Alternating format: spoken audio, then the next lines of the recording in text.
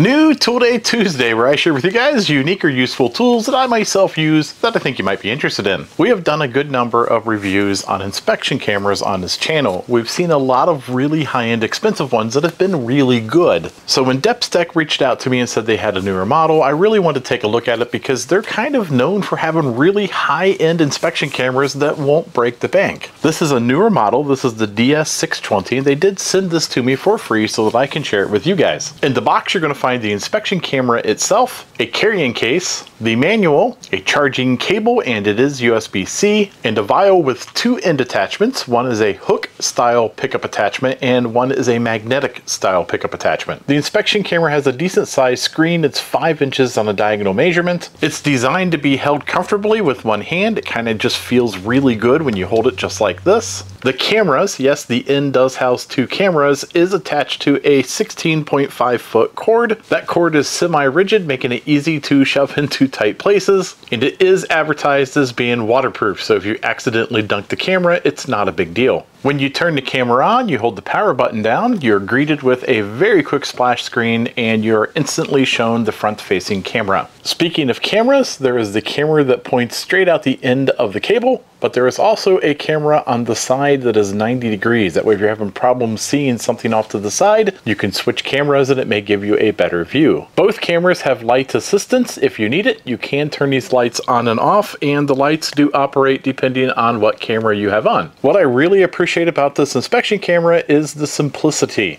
When you turn it on, it just works. It's not really complicated. There really isn't a setup unless you want to add the time and date. And at any point, if you get a little bit confused on its operation, there is even a built-in tutorial, and there is also a video tutorial that will also help you operate the unit. Navigation of the camera is really simple as well. This particular button allows you to rotate the image, and if you hold it down, it'll swap between the 2 cameras that are built into the end. This is the configuration button. It allows you to change some of the settings, but again, there's not a lot of settings to this. It just works out of the box. Pressing left and right will increase or decrease those lights on the end of the camera, and one click of this button up here will give you a snapshot, and when you hold it down for 2 seconds, it'll start a video. Yes, it will record as well. The picture quality is really good. It's way better than I expected for a budget-friendly inspection camera. But I think the question in everybody's mind is, well, how well does this work in a real-world environment? Well, we're going to find out. So I think a really good test would be to go through the oil port of my compressor and take a look inside and see what we can see.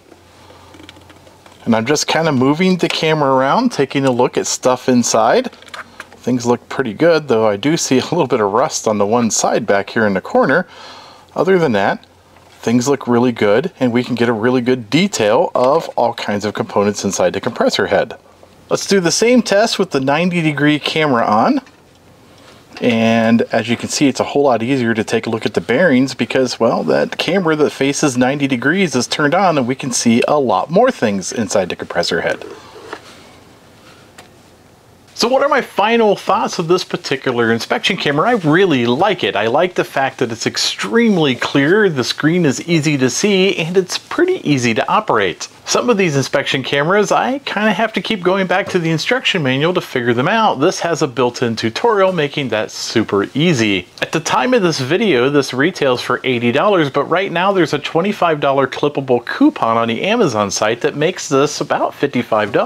DEPSTECH has been making inspection cameras for about 10 years now, and well, they know how to do it. They know how to build these things and make them reliable, so I wouldn't be afraid to buy this particular inspection camera. Now, one thing to keep in mind, at least with this model, is it does not come with an SD card. You have to provide your own SD card if you want to take pictures and record video. I will put an affiliate link down below. If you like these types of videos, don't forget to like and subscribe. Take a look at some of my other videos. At the very least, you might be entertained.